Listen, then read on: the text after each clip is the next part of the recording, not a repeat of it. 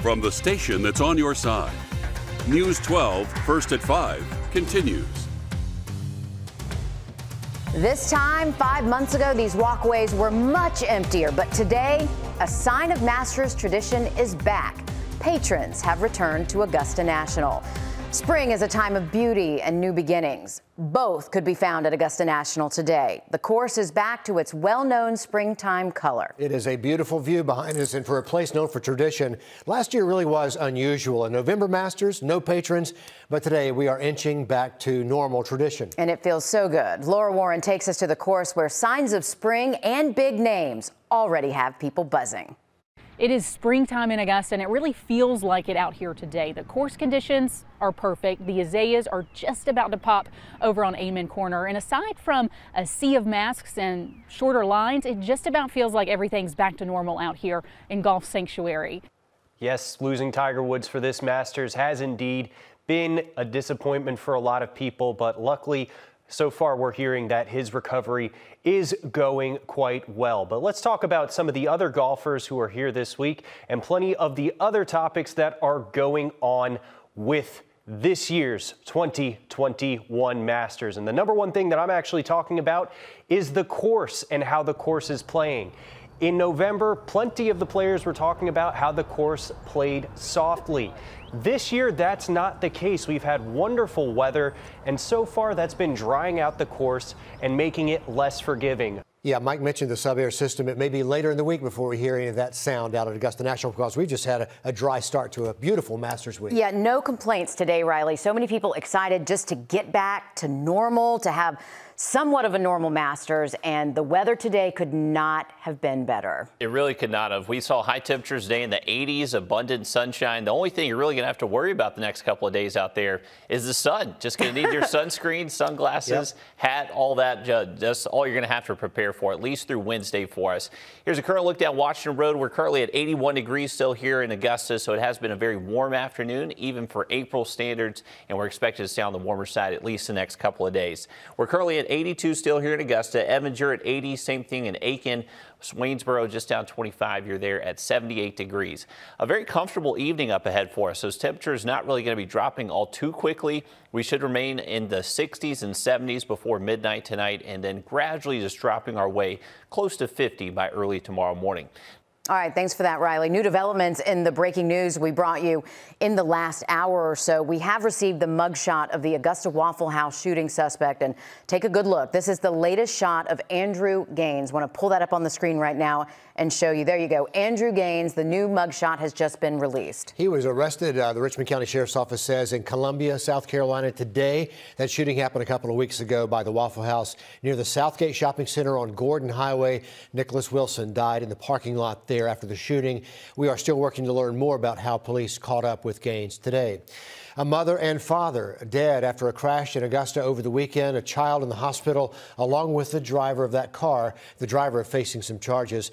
They're all from the same family. The wreck happening on Plantation Road in Augusta on Saturday. The driver, Francis Porter Jr., now faces a list of charges, including DUI and vehicular homicide. Our Sydney Heiberger spent the day learning more about the victims and what led up to the crash. The car was traveling east on Plantation Road, and you can see markings in the street and on the side of the road here show where Francis Porter Jr. allegedly lost control of the vehicle, swerving off the side and coming to a stop here at this tree, killing his long-term partner Stephanie and her father Steve. Porter told investigators a car traveling the opposite direction came into his lane and he swerved to avoid it. Deputies say he's at fault anyway. Porter's family tells me they were coming from his grandson's birthday party and he had a few beers. Porter and another one of his grandsons were taken to the hospital, and deputies say they'll take Porter into custody once he's out. Two of his daughters tell me it's a complicated situation, but they hold no resentment towards their father. But that man's been in my life since I was 18 months old, and I know without a shadow of a doubt that he would have never intentionally hurt my mother, my grandfather, or my nephew. We didn't find much of a criminal history for Porter, but he does have some previous traffic charges, including an open container violation from 2019. We'll go into that tonight on News 12 at 6 o'clock. Reporting in Hepzibah, Sydney Heiberger on your side. Update, Sydney. Police reports say the child was not in a car seat. Family tells us he broke his hip. An Aiken daycare worker arrested for reportedly punching a 3-year-old while on the job. We are just learning about the charges Nicole Charleswell is facing after she was arrested March 26th. Police reports say she hit the child back in February at the South Aiken Baptist Daycare. The daycare's director reported it to police, telling officers this wasn't the first time she's accused of assaulting a child at work. Reports say the school put her on trespass notice. Also this evening, Dr. Martin Luther King Jr.'s family using his death anniversary as a time to speak out against Georgia's new voting law. The vigil was held yesterday at the King Center in Atlanta to commemorate the 53rd anniversary of Dr. King's assassination. Friends and family laid a wreath and recited prayers. They say they wanted to honor Dr. King's legacy by bringing light to what many are calling voter suppression. We had legislation to pass here in the state of Georgia. We're not tired, we're remaining vigilant, and we're going to continue to do what's necessary to make sure that that right to vote is preserved. All this coming on the heels of the MLB moving this summer's All-Star game out of Atlanta in response to the law.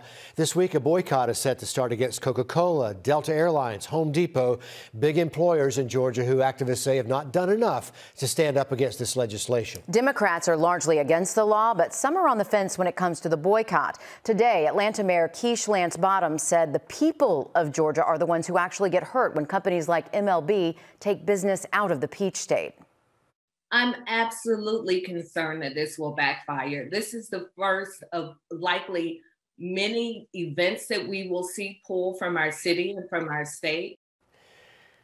And over the weekend, Governor Kemp spoke out against the Major League Baseball's decision, saying the league caved to fear from liberal activists. He says he will not back down from the fight. South Carolina's governor is appealing the pause on the fetal heartbeat law. That bill would prevent abortions once a heartbeat is detected, which happens as early as 6 weeks. South Carolina's House Speaker and the state's Attorney General also joined in on the appeal. A judge blocked the law from taking effect last month. In Georgia and across the nation, folks were filling up airports more than any other time during the pandemic. From Thursday to Sunday, TSA screened more than 6 million passengers. This time last year, there were fewer than 365,000 people screened. In Atlanta, nearly 1 people flew through Hartsfield-Jackson, and passengers say they noticed. I was disappointed by the actual airline, the flight. It was extremely crowded. Although they made every attempt to keep people distanced, I think it was a little too crowded on the airplane. Sunday alone, Delta Airlines canceled nearly 100 flights, citing staffing issues. Now they're opening up middle seats to help fix the problem. Delta was the only airline that still had a middle seat policy. They weren't planning to have middle seats open until May. On Friday, we saw the most travelers since the pandemic started, with 1.5 million people flying nationwide. If you're in town looking for a COVID shot, University has a clinic this week, holding a clinic on Wednesday at the University Hospital cafeteria. You do need to register if you can't make it. They have clinics every week this month. AU hosting vaccine clinics this week as well. They're full now, but keep checking back, they say. You can also go to myvaccinegeorgia.com for options through the health department. We've put all these links for you on our app, WRDW app. Just go there and search Vaccine Clinic. One of the places the My Vaccine Georgia page will direct you is the mass vaccination site in Washington County. It is a drive-through clinic at Word of Life Church out in Sandersville. Again, just sign up ahead of time online and you can get vaccinated without even leaving your car. More vaccines and places to get them coming to some of the smaller counties in South Carolina. Those of you in Allendale, Bamberg, Hampton counties, large vaccine sites are opening up this month. We have the info on the screen there, so you may want to snap a quick picture. No registration required for these. The 15th and 16th, there will be clinics in Allendale County. The 19th and 20th, they'll be opening in Bamberg. Big changes near the North Augusta exit could get the go-ahead in a couple of hours. Those changes are part of something called the West Martintown Corridor Study. The new traffic lights at the I-20 off-ramp and at Bergen Road are just the tip of the iceberg. There are also plans for sidewalks, more turn lanes, even roundabouts. Council members are voting on whether or not to adopt all of this tonight. All of this work will take several years to complete. People are ready for Exit 1 to be finished up soon. Heads up if you're heading for the Greenway in North Augusta this week. You might have to change up part of your route. Crews are doing some paving work there. This is the section of the Greenway from Riverview Park over to the Martintown Road Bridge. There are orange cones and yellow tape up as they do this paving work, and it's going to be going on through the 19th of this month. A California company bringing wine and hundreds of jobs to the Palmetto State. We have the scoop on where they plan to set up the shop, their East Coast hub, after a quick break. Riley. Rain chances are going to remain low at least through Wednesday, but going up as we head later into the week. We'll have a look at your first alert forecast next. On your side, this is News 12 at 11. Shouting in the streets, fist in the air, large groups of people sometimes blocking highways and clashing with police. All over the nation tonight, peaceful and violent protesters are taking to the streets demanding justice for George Floyd. He's the unarmed black man who died at the hands of police in Minneapolis this week. We're keeping an eye on several cities for you tonight. Going to start off with a live look at Minneapolis. The streets there, nothing like we've seen the last couple of nights. Tonight marks the first night of a citywide curfew there after heavy rioting there. And as you can see, things are much quieter, but we've been watching these fire crews. They're still busy putting out the hot spots left over from fires set last night during all the pandemonium there. In other cities, the protests are going strong tonight. We're going to show you here on the left. We're going to show you New York. On the right, Atlanta, New York City police van set on fire there. Last night, 70 New York protesters were arrested. And as I mentioned, that camera on the ground there is Atlanta. There's been some trouble there tonight. A police car set on fire. Hundreds of protesters confronting officers outside CNN's headquarters, actually breaking a window there, spray painting that building, and throwing bottles at officers near CNN. Protesters used barricades to break the windows of police cars in Atlanta. And according to at least one report, they made their way into the lobby at CNN. So trouble still there on the streets of Atlanta as we speak. So as you can see, his death is causing a ripple effect all across the country. One of the officers involved was charged today with murder. But as Michael George reports, the protests are only getting louder. The Minnesota National Guard is now on patrol in Minneapolis alongside scores of law enforcement officers. And tomorrow, two protests are planned for the region. The first in Columbia at the state capitol. That'll be at noon. The other in Savannah, happening at Johnson Square. That'll be at 2 o'clock in the afternoon. More protests to tell you about tonight in Louisville, Kentucky, demanding justice in another case involving Breonna Taylor. The 26-year-old EMS worker was killed back in March. Police shot her in the home she shared with her boyfriend. Officers entered the home with a search warrant searching for illegal drugs. They say they announced themselves and were immediately met by gunfire.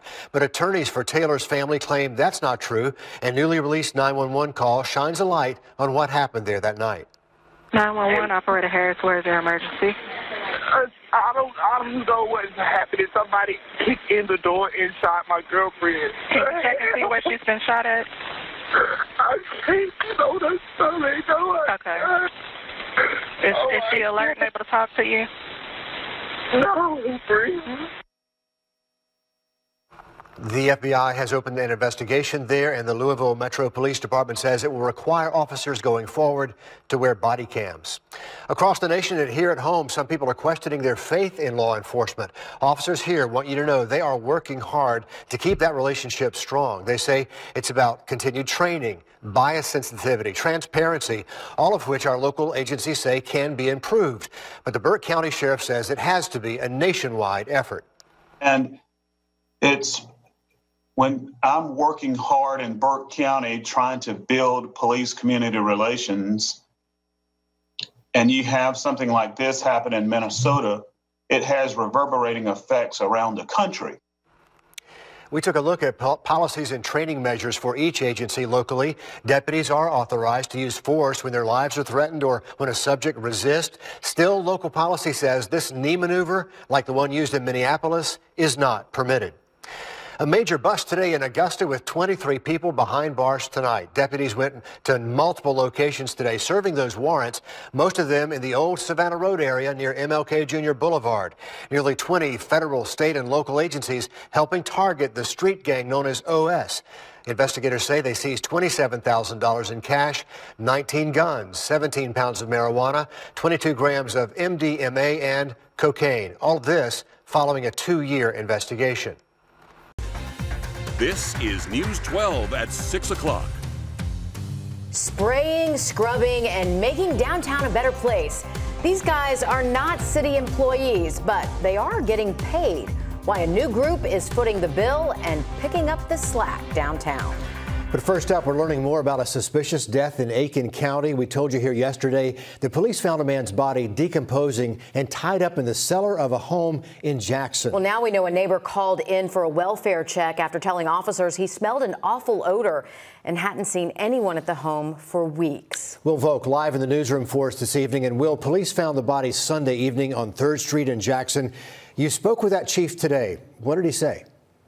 Richard, he says when they showed up, they found a body that was unrecognizable. He thinks it could have been there decomposing for 3 to 4 weeks. And he says this is something that doesn't happen in a town like this. And the Aiken County Sheriff's Office is investigating this, but they have no suspect at this time. Such an unusual case. Will Volk live in our newsroom. Thank you for that. It is a $240 million plan to tear down and rebuild a brand new James Brown Arena. Voters turned down that plan to have taxpayers pay for it. But today, city leaders are talking about new ways to play for a new arena. Our Kennedy Harris is live outside the JBA right now. Despite these stalled plans, shows are still happening out there. And tonight's a big one with the guitar pull kicking off in about an hour. Kennedy. That's right. The JBA will continue welcoming crowds just like tonight. You can see people are lined up. So this arena isn't going anywhere anytime soon. The next task for the Coliseum Authority is figuring out how they will get the money for the new James Brown Arena plans. Also, you heard it. The plan is to have a plan by the end of next year. Now, that plan could mean another bond referendum for voters to vote on. It just depends on what funding sources they decide. It is a long process and an expensive one, too, but the arena full of 6,000 people tonight. Yeah, and we can already hear the music happening behind her. Guitar pull out there. Kennedy, thanks for the live update. Filming for The Hill, the newest movie being produced in our area. It's officially underway.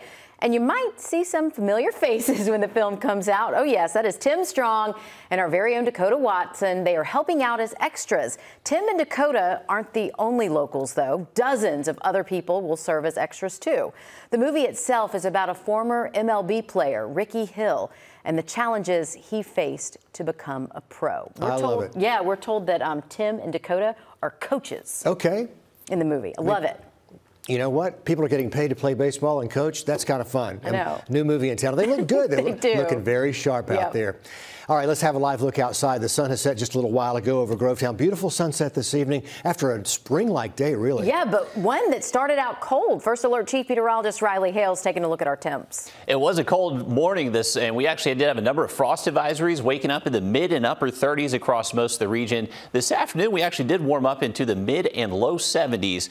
Currently speaking, though, we have past sunset, still a beautiful look out of our western sky here from Grovetown. Temperatures have cooled off by about 10 degrees, though, over the last hour, so down to 60, and most spots should be down into the 50s within the next hour or so. So temperatures will be cooling off and likely going to stay a little bit warmer than the colder starts we've seen so far this week. So temperatures currently in the 60s and 70s. Those will only be falling most likely to the 40s by the time we get to tomorrow morning.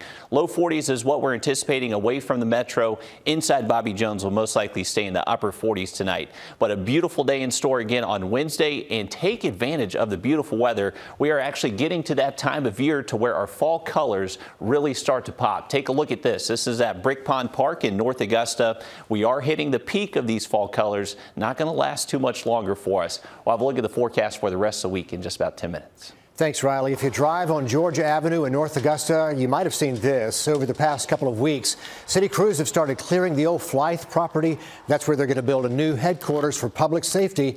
That's city leaders saying Dominion Energy has already cut power to all the poles out there. And city crews should be finished clearing the site sometime the first week of December. But tomorrow is an important day because you're going to have the chance to tell the city what you want to see there.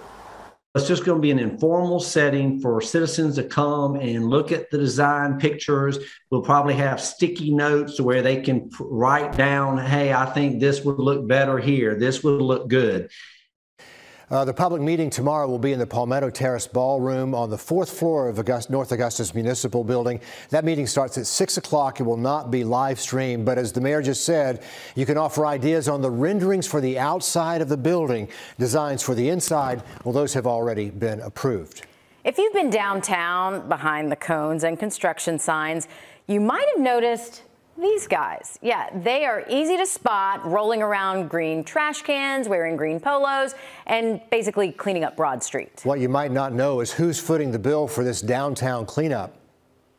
Celeste Springer live for us on Broad Street. So Celeste, how's it looking out there now? Well, out here outside Vintage Uli, I have been walking around Broad Street. I haven't been able to, of course, walk all the way down Broad Street, but here we haven't been able to find the typical amount of litter or cigarette butts. And here's the thing, though. I'm not footing the bill for this cleanup that's happening. You're not footing the bill. No taxpayers are paying for this. These superheroes don't wear capes, but green polos. And just like how Bruce Wayne footed the bill to clean up the streets of Gotham, this cleanup is paid for by private entrepreneurs.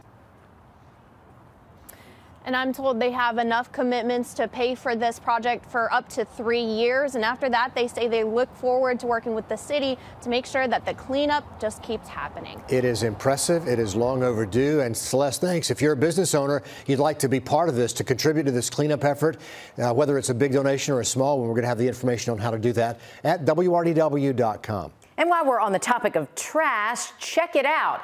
In today's commission meeting, North Augusta Mayor Britton Williams handed over the Trash Bash Trophy to Augusta Mayor Hardy Davis. Back in September, the two cities went head-to-head to see who could collect the most trash and bring out the most volunteers. Augusta ended up bringing 125 volunteers. That is a win-win on both sides of the river. The non-discrimination ordinance we were telling you about here yesterday did officially pass today. It allows you to file a complaint against a business that discriminates based on identities like race or religion, gender or disability. In a statement today, the mayor says, quoting here, the purpose of this ordinance is to provide a way for those most vulnerable in our community to have their voices heard and go through a deliberate process.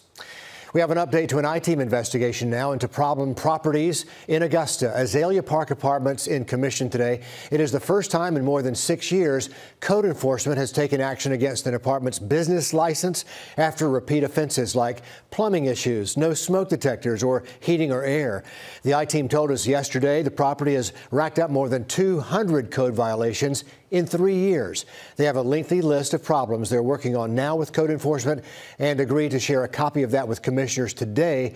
They will be on probation status through the end of this year as they work through those issues. Also in commission today, an update to the city's vaccination program, Vax Up Augusta. Take a look at your screen. This is vaccination numbers for Richmond County since mid-August. That's when the county started this initiative program. Just under 139,000 shots had been given out. About a month later, the county administered more than 26,000 more COVID shots. A month after that, more than 14,000 COVID shots. In total, right now in Richmond County, about 44% of the population has at least one dose. The cost of construction for a new reactor at Plant Vogtle, those 2 new reactors, it keeps just growing and getting more expensive. This is according to a new testimony now from a Georgia Power executive to state leaders. Last month, leaders were told units 3 and 4 would cost $9.2 billion. As of yesterday, that price went up $300,000.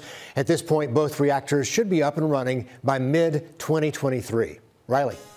We did see warmer temperatures this afternoon, actually reached the mid-70s, getting even warmer the next few days. Have a look at that roller coaster ride of fall just after the break. And the naked man only alive thanks to the kindness of 72 people he did not know. The way they saved him is a little unconventional, but you know what? You can do it too. Plus, if you're having trouble finding the perfect Christmas gift, you need to look no further than your neighborhood store. Go buy gifts from them. Just go to the stores and check them out because they need all the help that they can get right now. One man bringing awareness to local businesses, one bite at a time. Buenas tardes, estas son las noticias del día. Hoy es jueves 14 de mayo y yo soy Janelys Villalta. Solo 9 casos nuevos en nuestros hospitales locales hoy significa que solo hemos visto 51 casos nuevos desde el lunes. En total, AU Health ha tenido 537 pruebas positivas. Hay 238 en University Hospital, 48 en Doctors Hospital, 29 en Aiken Regional y 26 en el Charlie Norwood Hospital de Veteranos. Los números muestran que los casos en nuestra área están nivelando, significando que no hemos visto un gran salto en casos en unas cuantas semanas. A veces vemos casos bajando cada día, otras veces es un aumento pequeño. En todos los casos de COVID encontramos que desde ayer solo habían 52 personas hospitalizadas. Eso es de las más de 800 casos que acabamos de mencionar. Georgia levantó los criterios para hacerse pruebas y ahora cualquiera puede hacérselo, pero aún con el aumento de las pruebas no hay una subida rápida en casos positivos. Todavía los expertos locales en Augusta advierten que es demasiado temprano para celebrar. There is always what's called a testing bias, or said the other way, 100% of the people you don't test are negative. People should remain cautious. Just because we haven't seen a big jump in cases with people being less socially distanced doesn't mean that we should throw caution to the wind. Mañana los bomberos de Augusta van a dar pruebas del coronavirus gratis. Van a estar en la escuela primaria de Lamar Millage en Eve Street este viernes. Es desde las 10 de la mañana hasta las 2 de la tarde. No hace falta registrarse, pero si pueden llamen al 311. Si han esperado para pasar tiempo al aire libre, hay buenas noticias. Los campamentos y las rampas para barcos alrededor de Lake Thurman van a abrir pronto.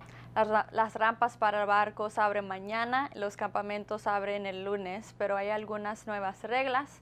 Grupos y campamentos se limitarán a 10 personas. También los patios de juegos, las playas, los refugios y los estantes para chalecos de salvavidas todavía están cerrados. Eso es todo por las noticias del día. Los vemos mañana.